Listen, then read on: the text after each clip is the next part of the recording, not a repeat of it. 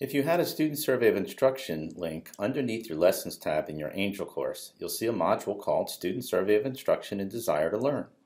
You'll need to delete this module. Steps for how the students will complete the SSI will be provided soon. To get to the content, you would click on the Content drop-down, click Content. This is going to take you to the table of contents.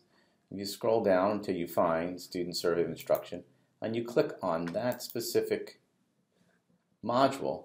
It will show up here. You click on the little options arrow down here, and you click on Delete Module.